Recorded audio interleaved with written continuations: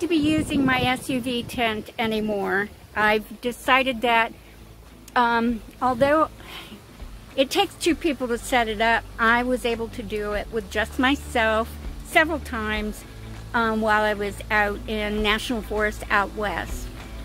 And I found it very comfortable. I really, really liked it. One big problem is that I can't take it down quickly.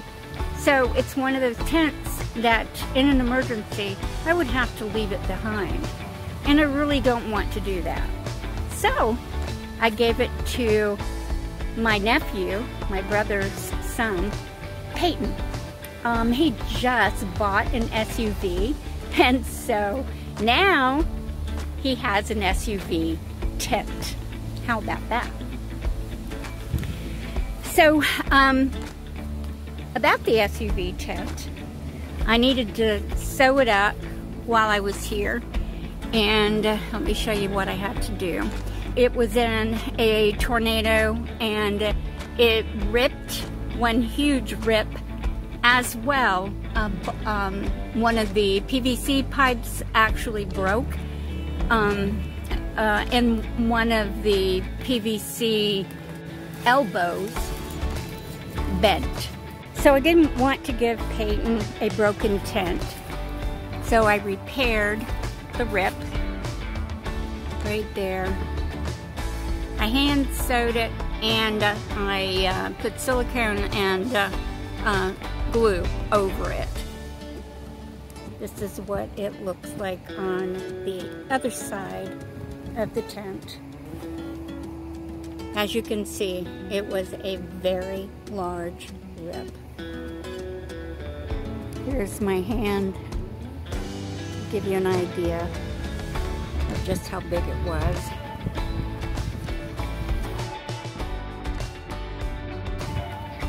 And then there was a broken pole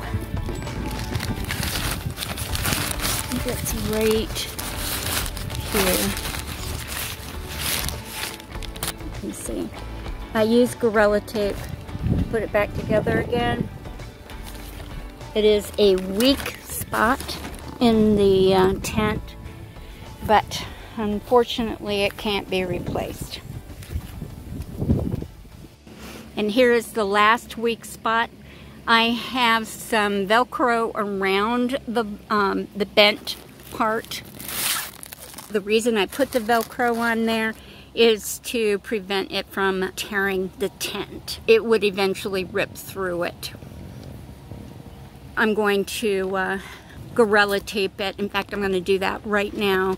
And even though it is a weak spot in the tent, it still I've had it up for quite a while since I've been here, and it has held really, really well under high winds. The CLAM also sustained damage during the tornado, so I fixed that. It was a big rip, in fact, several of them, and all of them are sewed and sealed.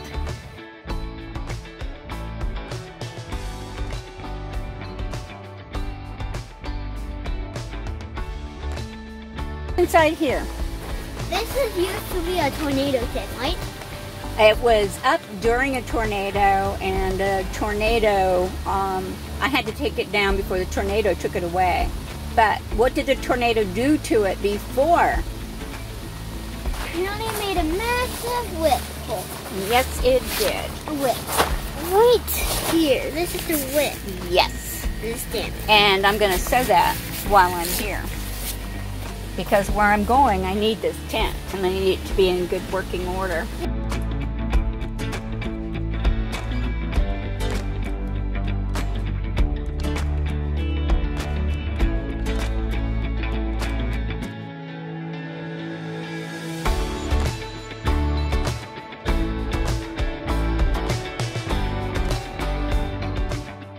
Every craft store pretty much has this stuff. Silly winks.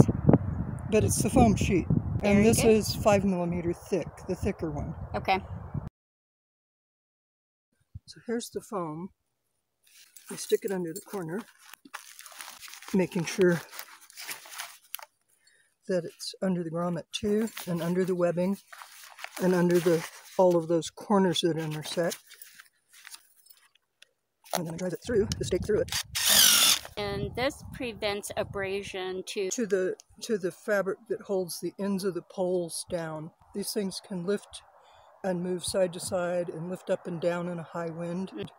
And that wears out the fabric that's holding the poles at the bottom. So then they would just come poking through. So that's it. It's just a real simple and inexpensive solution.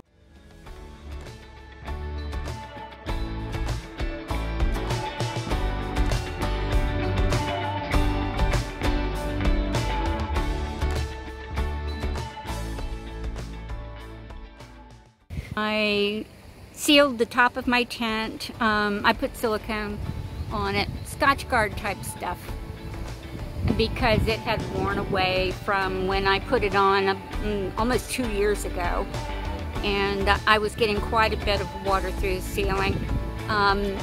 The silicone has stopped the water from leaking through the top.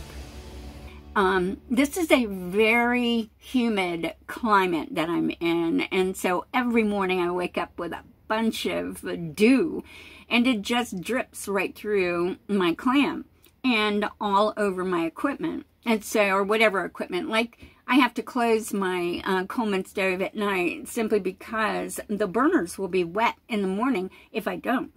So I am re-siliconing it so that I don't have to go through all of that trouble every single night. And I figured that I will put enough silicone on there so that in the Florida climate, the moisture doesn't seep through. And when I'm out west, no big deal. It's because it's a dry climate. It's working well already, but I'm going to go ahead and put that second coat on anyway.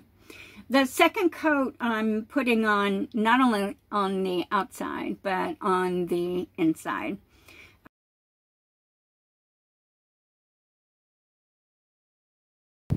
So it's a really windy day in the neighborhood. In fact, it has been for the last couple of days. So some of the things that I had to do to batten down included, I removed the SUV tent because it just does not do well in wind. So I took it up. As you can see, I removed the canopy off of its stand. I moved my vehicle so that it's providing a wind break for my clam to protect it. And the reason I put them in that location is because the wind is coming out of the northwest, that area. And as you can see, it really blows around the clam. So, not so much. It did very well yesterday and today. I also lowered the wind panels. Don't know why they call them wind panels, because all they do is take your tent down if you leave them up. Usually I have a center support, and I took that down because when it's windy, it causes the ceiling to balloon no matter what, and the support will fall. So what I'm going to do to remedy that so that I can still have my support pole is to purchase a tripod for the bottom of the pole. Okay, and then all day yesterday I had my Coleman stove down, but I just made my coffee, so it's still up, but I will put it back down. The setup that I normally have, my car rods go across from corner to corner on each side of the clam. I attach them to the PVC piping, and I needed to take those down because they add a bit of weight to the PVC piping, and again can cause the roof to come down in high winds. It doesn't happen at all when the wind is not blowing. And you know what? It has been really nice to have the camper. I have never used one before, so to be able to admire this beautiful area from the perspective of this awesome thing is has been a pleasure.